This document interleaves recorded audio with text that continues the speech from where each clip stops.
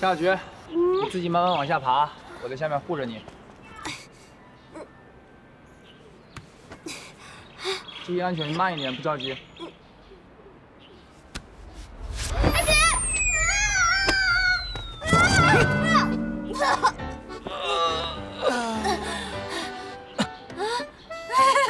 我没死，我没死。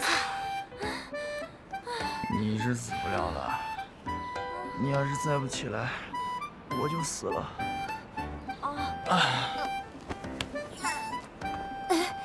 先生，你没事吧？没事。没摔着吧？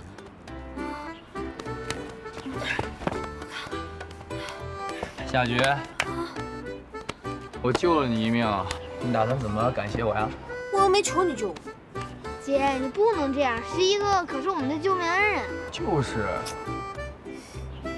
小家树，我跟你还有账没算，你知不知道啊？过来。看不出来啊，你还挺会欺负小学生的嘛。家务事你管不着，闪开！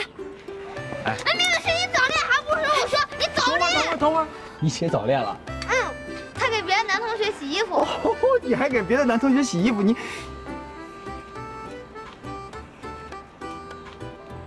你不会洗的是我那件校服吧？好，我明白了。然后姐，你这和11哥谈恋爱哦。你少胡说，我是给他洗衣服，但不是跟他谈恋爱。我不给你洗了，回家。哎，夏菊。运动会的事情，要不你再考虑一下呗？我都跟你说，我让你考虑一下，又没有让你马上做出决定。这样，你呢，要是想好的话，明天放学我们等你一起训练。你要是实在不愿意的话，那就算了。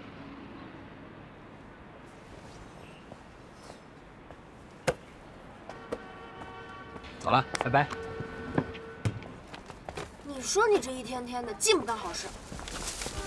小菊，加树。哥哥。啊。你趁了。你衣服怎么了？我跟家树玩的，不小心弄脏的。你买这么多东西啊？啊。来，哎，不用，给哥哥拿着。那个还是挺沉，我自己来。哎，没事，一桶油还拿不了呢。程朗哥哥，你可别小看我，去年我可是我们学校的短跑冠军呢。哟，这么厉害呢？那看来跑得快是你们家的祖传基因啊，羡慕。只是跑得快，又不是脑子转得快，没什么好羡慕的。姐，咱俩脑子生锈的也就只有你一个人好。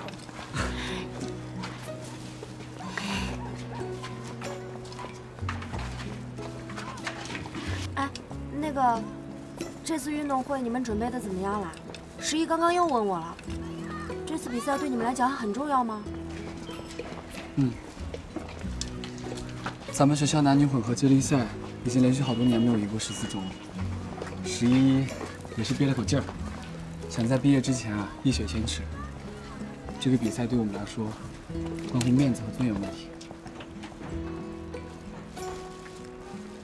那要不我参加一下吧？还是算了吧，我怕影响你学习。不过我能想象，和你一起训练的话，应该会挺有趣的。你觉得我有趣？来，给我吧。啊。我先进去了。好。谢谢你啦，家树。妈，回来吧。